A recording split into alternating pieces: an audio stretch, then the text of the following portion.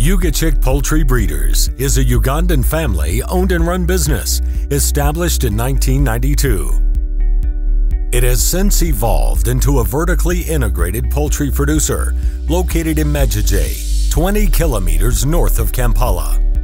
Ugachick has 5 mutually dependent business divisions: a feed mill, a parent stock farm, a hatchery, a broiler farm, a processing plant, and a fish farm.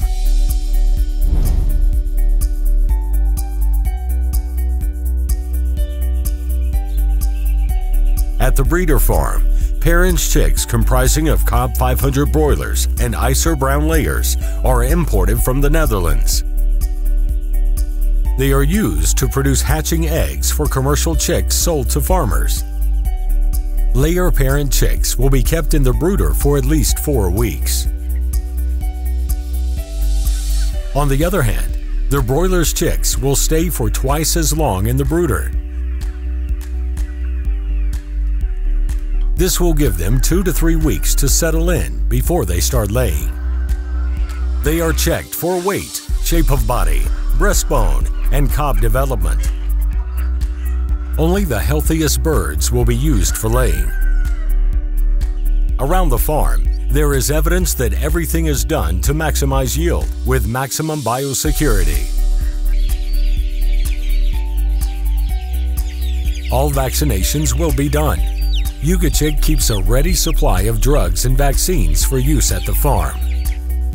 The houses here have foot baths in which boots have to be dipped to reduce the bacterial load and pathogens. Feed delivery trucks and egg collection vehicles are the only vehicles allowed on the farm. Even then, they will be sprayed and they will have to drive through a disinfectant bath. Workers have to bathe and wear disinfected clothing. The overalls are color-coded to keep workers within specific work areas. An electric fence keeps the birds safe from animals and intruders. A lot of care is taken when building the houses to ensure they face an east-to-west orientation that enables the afternoon sun to never hit the sidewalls. By passing directly over the roof, the houses remain much cooler. The males in the flock will be reduced to 10% of the flock. The males have to be aggressive and have strong legs so as to mount effectively, as this is a breeder farm. This is especially important for the broiler parent stock where the birds are heavy. The Ugachick produced feed is channeled through an automated trough feeder system that runs at intervals to provide tight control on how much the broiler birds will feed. They drink from nipples which drop water when the birds peck them. This helps save water and control the dispersion of drugs which may be given in the water. The layer parent birds will start laying eggs by week 19, but will take another 4 to 5 weeks before the eggs are big enough to be used for setting. Settable eggs will be between 50 to 70 grams, evenly colored and egg-shaped. Eggs laid on the floor and dirty eggs will be discarded. The birds will lay eggs up to week 75 at a rate of 4 to 6 eggs a week. A bird will lay about 305 eggs in its lifetime, peaking at week 25. The broiler parent birds will start laying at 22 weeks. The eggs will be taken to the fumigation room and fumigated. They will then be loaded onto a refrigerated truck and taken to the hatchery. This is done daily.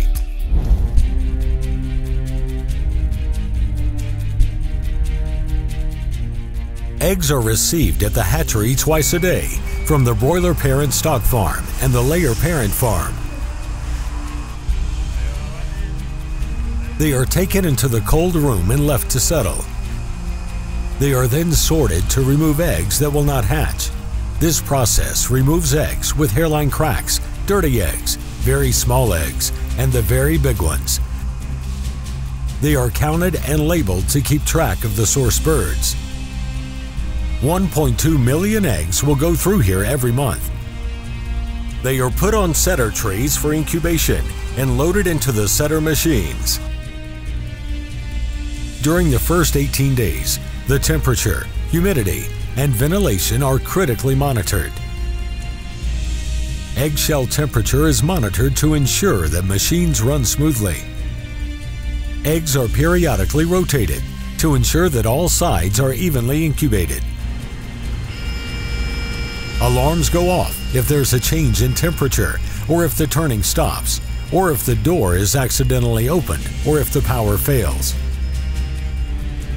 Workers respond to these alarms within minutes, 24 hours a day. After 18 days, the eggs undergo candling. A light shown below reveals infertile eggs or early mortalities that will be removed. A breakout analysis will examine why they are infertile, and the farm will review the effectiveness of the males in the flock. The eggs are then put in the hatching machines for the remaining 3 days.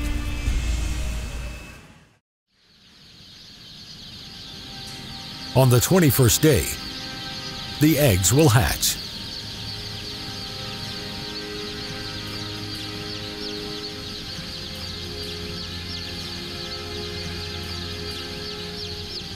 Hatching will continue for around 24 hours, with a hatch window controlled carefully. It is left long enough for most chicks to hatch, but not too long that the chicks which hatch first get dehydrated.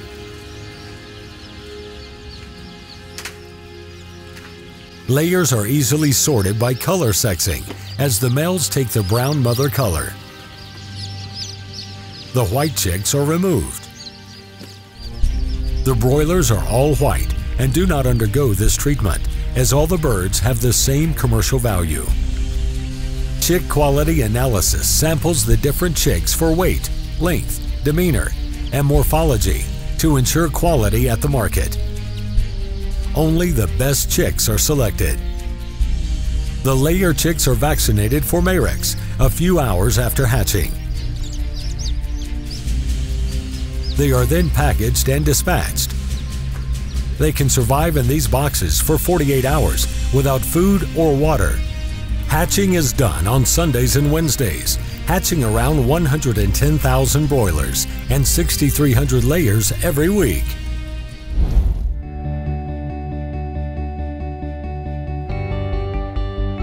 Around 40,000 chicken will be delivered to the processing plant from contract farmers every week. Outgrowers whose farms are off the Ugachick structure will provide another 8,000 birds. The birds are inspected for weight and health. The birds will then be hung on a processing conveyor line. A stun bath will render the birds unconscious. They will then undergo a halal slaughter. They will be allowed to bleed for around 10 seconds to ensure that all the blood will leave the chicken. This is followed by scalding in a hot water bath. The line will then continue into the defeathering machine. This machine will pluck off all the feathers and the bird will emerge completely bare. Without stopping, a series of cuts are made to allow for the removal of intestines. The gizzards and liver are removed. They will be sent to another part of the assembly line for further processing. The birds are washed and vacuumed. The head will also be removed at this stage. The legs will be cut off and the chicken will fall into the spin chiller. A dosatron constantly ensures that the chili tank is disinfected. This will kill off any bacteria that may be harmful to human beings or cause spoilage to the chicken. The water here runs at less than 5 degrees Celsius. The chicken will then be conveyed into the packing room. On this continuous line, the chicken will visit different stations. Chicken to be sold as whole birds is graded by weight and packed. At another station, chicken is deboned to make fillet. Further down the line, it is cut into pieces, packed on styrofoam plates, and wrapped with film. Some packs will have assorted pieces. Other pieces continue into the spiral freezer. This is a spiral conveyor in an enclosed space. Cold air is blasted at the chicken at -25 degrees Celsius. It freezes very quickly to produce individually frozen chicken pieces. The pieces are then sealed in different size packs. Some of them are made for bulk customers, like restaurants and hotels. This modern processing plant is capable of processing 1,500 birds an hour. The chicken will now be taken to the blast freezer. Running at minus 30 degrees Celsius, the chicken will be frozen hard in 8 to 10 hours, and then it will be moved to the cold rooms. These stores are actually freezers. Running minus 18 degrees Celsius, they can keep the chicken for up to a year if necessary. From here, refrigerated tracks will transport the chicken to various outlets, maintaining the cold chain all the way. Cleanliness and hygiene is a big priority, and the plant processes are ISO certified.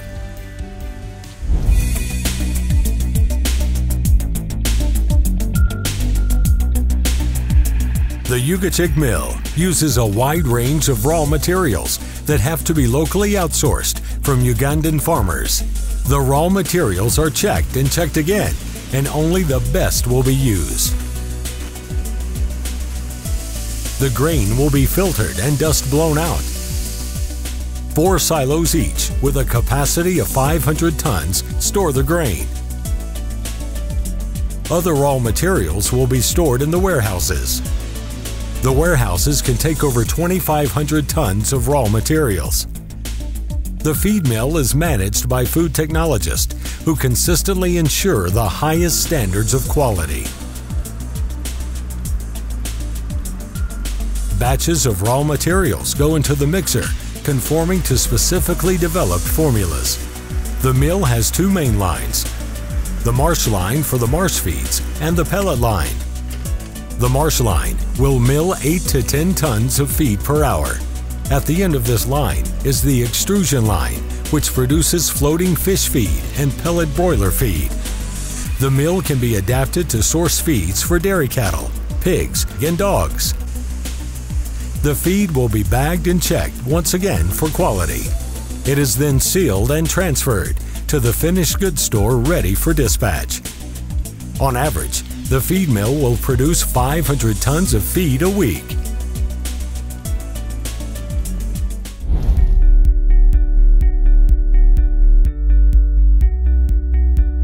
The Namoysenye Cage Fish Project, located in Boyukwe District in Uganda, is a demonstration cage fish farm. It is here that Ugachick Poultry Breeders Limited tests its fish feed before it is sold to farmers. The fish feed is produced at the main processing plant, 89 kilometers away in Magigye.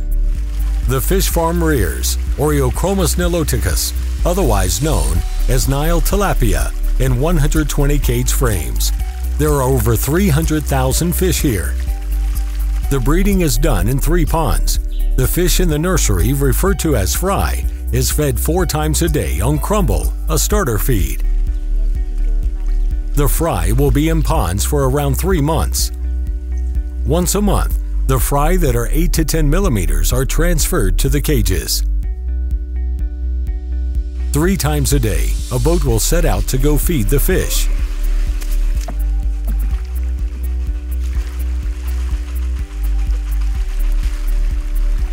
The Ugachick fish feed floats on the surface for several hours.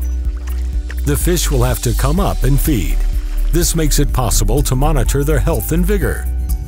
It is also easier to adjust the amount of feed they will take, which eliminates waste that is common with traditional sinking feed.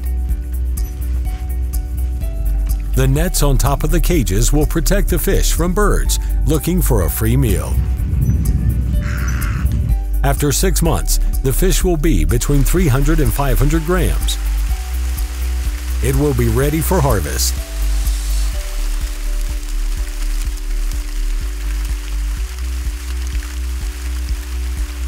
The farm produces around 5 tons of fish every month, with customers coming from as far as Rwanda and the Democratic Republic of the Congo.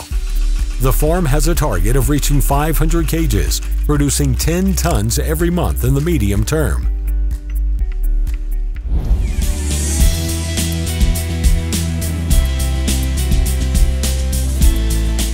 The day-old chicks will be availed at the distribution centers by 3 a.m. in the morning. literally hours after they are hatched, and the farmers will come at dawn to pick them up. Farmers inspect their chicks to ensure they are in good condition and free of defects. The distribution centers are one-stop shops. Drugs and vitamins are made available here, and advice on their use is given. Farmers can also get feed from here. There are stores which ensure that farmers can buy in bulk just by walking in at any time. Ugachick now works with over 35,000 farmers. Sales representatives constantly engage these farmers at the distribution centers, at various trade shows, and even visit them at their farms. This is to ensure that the feeds are used properly and to give other forms of advice. For the dressed chicken, the refrigerated trucks will leave the processing plant and be at the distribution centers by 10 a.m. The chicken will be in the supermarkets by noon. The journey from a small poultry unit to this multifaceted organization has not been without challenges. Hiring and training the right people has been crucial to the growth experienced at Ugachick. As Ugachick has expanded, so has their quest to produce the highest possible quality. There is now a fully kitted in-house state-of-the-art lab which carries out disease surveillance for the hatchery and the farms. They will analyze the feed raw materials and the feed quality for the feed mill with results obtained instantly, the quality of air for the processing plant, the general hygiene of the work surfaces, and also carry out microbial quality checks on equipment. This lab also checks microbial load on the product shipped out to ensure that the product is safe. Results are sent to quality assurance to ensure that the quality of Ugachick products is measurable and consistent. Ugachick has created a cycle that overcomes obstacles to demand for its products. Ugachick started with a breeder farm in 1992, importing parent chicks from the Netherlands. The chicks are bred into parent stock to produce eggs for the hatchery. The chicks produced by the hatchery were initially the main product Ugachick sold to farmers in form of broilers for those farmers rearing for the meat market and layers for the egg market. But then, an obstacle. There was a lack of good feeds for both the breeder farm and farmers who bought the day-old chicks. A feed mill was set up to supply this feed. It now also produces feeds for cattle, pigs, and other animals. It has also produced a floating fish feed since 2010. The availability of the fish feed has enabled Ugachick to venture into fish farming to meet the demand for fish in the region. Obstacle 2. There was a lack of demand for the broilers reared by the farmers buying the chicks. A processing plant was then set up to buy the chicken from the farmers and also create a product for the urban consumers in form of dressed chicken, whole chicken, and parts. Contract farmers get the day-old chicks, rear them, and sell them back to the processing plant, adding to the demand for the chicks and creating a source of chicken for the processing plant. This is an example of a company that overcomes challenges by innovatively creating backward and forward linkages. This has led to growth in scale and diversification. A recent upgrade and expansion of the processing plant and its systems has not only improved on the quality and the quantity of the dressed chicken, but it has also enabled Ugachick to produce a product in form of individually frozen chicken pieces. These pieces make it unnecessary to defrost a whole chicken in case a consumer needs just a few pieces. This opens up a new market, and these consumers are being reached through both traditional and new media. Other upgrades are being carried out as Ugachick seeks to launch even more new products.